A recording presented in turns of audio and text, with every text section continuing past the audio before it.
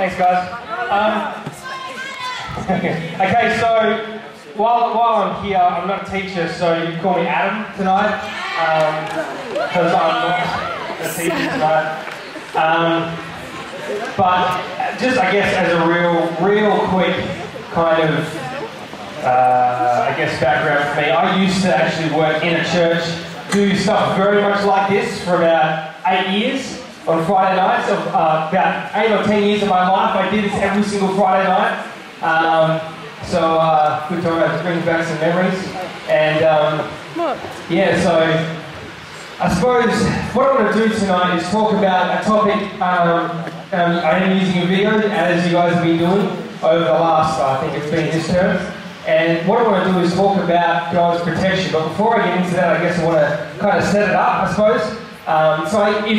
If I can ask you guys to respect me while I'm talking and kind of not have your own conversation, that's cool. If you want to switch off, that's your decision. But just to not be really distracting from people around you, that'd be cool. Sorry, I just scratched my face. I guess I'm thinking about what I wanted to talk about and how I wanted to cover it.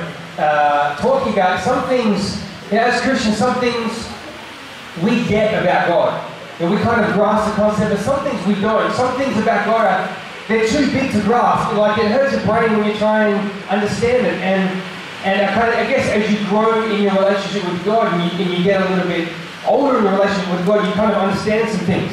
But there's some things that we just, like, we don't get some things about God. There's some things that we believe but are just completely false. By the way, if my eyes look a little bit weird or blunted or like I've been in a fight, I fought 6 guys last week. No, just kidding. I had an eye surgery on Wednesday morning. And it was one of the most painful experiences of my life. That's why I have bruising all in my eyes. So if I look, probably not seeing here, but if I look that way, you can see all like red, blood. Anyway, so if I look weird or if I know how that putting drops in my eyes later, it's not drugs.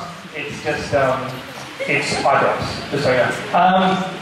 But yeah, so there's some things that we do believe about God. You know, we kind of they're probably false, and there's some things that we don't understand. So if you guys sitting out there, if you could understand the things that I've learned, that I know now, if I knew when I was 13 or 14 or 15, what I know now, my whole life would have been completely different.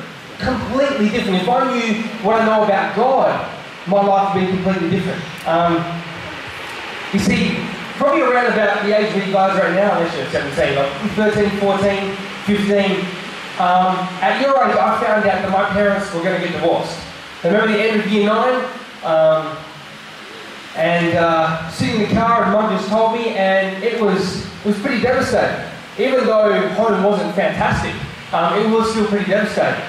And I guess to give you a bit of background, I suppose for me as a kid growing up, I was a bit of a weird kid.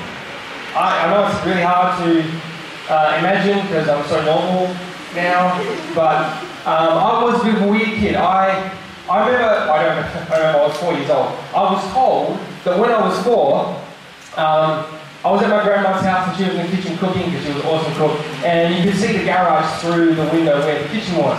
And apparently I was in the garage, 4 years old. I was up on top of a wheelie bin, and I had a chain wrapped around one of the beams in the garage, and I had that chain also wrapped around my neck. So my grandma raced out to, well, as fast as grandmas could run, raced out to the garage, and she's like, "No, stop! What are you doing?" And I'm like, "I'm going to swing." And she's like, "Why?" And I was like, "Because it's fun." So I don't know, I was a little bit slow. I didn't kind of grasp some things. True story, when I was probably about 14, 15, 16, after Mama left, there were a lot of, like, especially Saturday mornings where I'd wake up and I was the only one there. Because Dad was off doing stuff and Paul was off studying or partying or whatever, my brother. So it was just me. And the way my house was designed is that you walk in the front door, the phone is there, then you've got a corridor and a big family room, then you've got a corridor and my bedroom. And often I'd wake up to a phone call on Saturday morning. And the way that the corridors work is, you know, when you wake up and you're not really with it, especially when you woke up in a job, especially when you're a teenager and you woke up with a job. It's kind of like, and I'm running down the corridor, like, and I get to the family room where the break is in the hallway. And the problem with my hallway in my old house is that it would move to the right, like a meter. And there were often times where I didn't take that into consideration. So I would be like, and sometimes I didn't move it, I didn't sidestep at all. So I would just be into the wall. It was, and this is true. And there was even sometimes where I would move, because I'm sprinting to get to the phone, I would move, but not enough. So my shoulder and I remember times my shoulder and my hip would clip the wall, and it would be instant numbness. And I'd be and I'm being dead serious. I would be dragging the left side of my body to get to the phone, because I didn't want to miss the phone call, because everyone wants to answer the phone when you're, teenager, right? Anyway, so swinging in the garage, running into walls. I did do PIAC when I was in primary school, so there must have been something going on up here, but I just didn't get some things. And, sitting in the car at the end of year 8, and, trying to grasp the concept that my family was going to completely fall apart. And it was really tough, but, because in primary school, being in primary school, year 1, year 4, I was champion boy everything. I loved athletics, long distance, short distance, triple jump, long jump, high jump, javelin, discus. I loved it all, and I was really good at it all.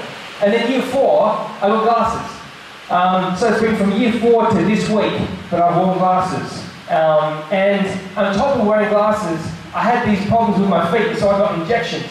And it blew me up. Like, I was round.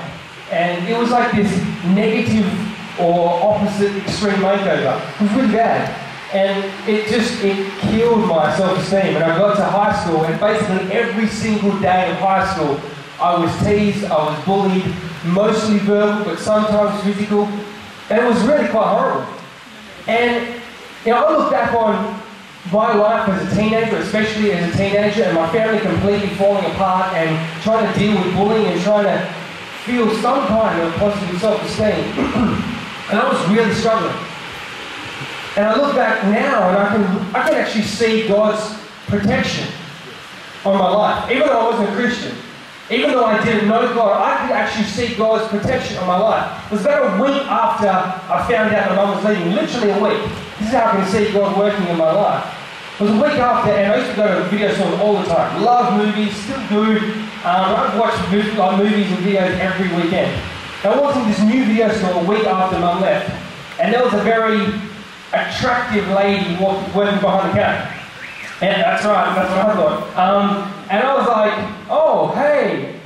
She's like 15 years older than me. I was like, hey, how you doing? I didn't have confidence, but I was like, hey, do you want, can I help out on Friday nights? Got nothing better to do. And she said, yeah, sure. And after 2 weeks, she's like, what do you do Saturday nights? I'm like, oh, no, I sit at home watching videos. So, well, why don't you come to a youth group? So I decided to go along. And she kind of, after 6 months or a year, she was gone, but I stuck with it and I stayed going. And through this whole process, even though I didn't completely believe in my heart, through this whole journey, I can see God's protection. Moments where it looked like I was going to get bashed, or stuff was going on, or something really bad was going on. Like, I went through phases of real deep, dark depression, and I went through a whole suicide thing as well. All of this stuff going on when I'm growing up as a teenager. But what kept me alive, I think, was God's protection. And the thing that I have all the time, I don't think we understand, is that God is so protective over His children. It actually wasn't until when I was 18, when I completely opened my heart to God, that all this healing and stuff, God actually taking the inner hurts that I had and did something with them. It did actually start, really unfolding in my life, really changing until I opened my heart to God. But it doesn't stop me from seeing the protection that God had over me. And it doesn't mean, because God's protecting you when you're a Christian, it doesn't mean you're invincible or you're immune. Although that would be cool. I mean, it'd be a sweet excuse to wear underwear outside of your pants. Anyone ever wanted to wear underwear outside of their pants before? Yes! Thank you! I see those. Yeah, I would feel really awkward if no one put their hand up. But it would be cool. But I should move on. But it doesn't mean you're invincible and that you're immune. But it does mean that He will look after you when no one else will. He will guide you through the deepest, darkest moments of your life. If you haven't faced them now, I guarantee that you probably will. Because there are difficulties that we come across sometimes in life, and when you hit those really tough times, when you have God's